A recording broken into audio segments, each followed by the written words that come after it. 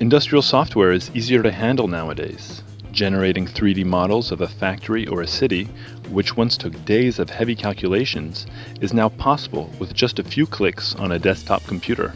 This is the new world of reality modeling. Defined as the process of capturing the physical world in 3D, it's intended to facilitate inspection tasks. This revolution is transforming how engineers work, be it in design, infrastructure, or construction. Bentley Systems is a major player. We were invited to attend their Year in Infrastructure conference in Singapore last October. They used the occasion to promote their ContextCapture software. This chemical plant has been entirely retrofitted based on a model made using simple photos. All these red dots are where the pictures were taken, either by the drone or by the handheld camera. This is displayed on just a regular web browser, and you can zoom in and out.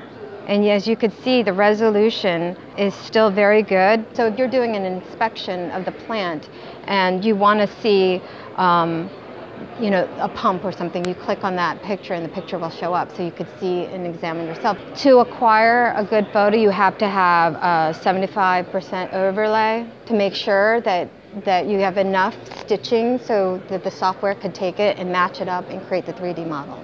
You don't need any special skills beyond being able to take good photos. The software does all the math. Even complex urban engineering is modelable. So this is bringing the whole city here, right? So you can walk through here. Say, for example, I want to measure the distance between this road in and this place, and I get the distance measured out here. It's complete 3D model, and I can switch on my wire mesh model. So this is what today's engineers need. 3D modeling is an alternative to laser scanning and point clouds. Its real advantage is that it produces a compact file called reality mesh. The advantage of a reality mesh of the same scene that you would take with point clouds is that it's a tenth the size or smaller. So it's much lighter, much easier to use and work with.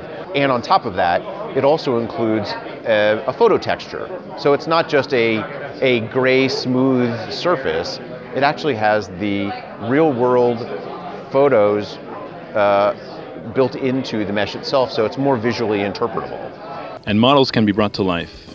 Lumen RT, another Bentley tool, enables you to immerse yourself in a 3D model using a headset to improve inspections. Here's an example on an oil rig. And now I'm inside the model, and once I'm in here I can look around, I can see various things, I can move in and out. I'm going down the rig, you can see what the layer it's on. If I move in there, what the name of the object is and what layer it's on. Okay, so it's very realistic when you're... Bentley is already working on the next step, adding artificial intelligence to the software. Let's just say we're looking at a crack in a wall, right? You have to show or teach or train that computer that this image here or this model, this particular section of the model is a crack. Eventually, it will pick that up and automatically do it on its own. And it will tell you during a inspection of, say, a plant or a bridge, and the computer will automatically know there's a crack, it is this deep, and so an engineer can determine what to do with that information afterwards. Such modeling software soon may find a home in other projects. For example, it can be used to capture a cultural heritage site and even a crime scene.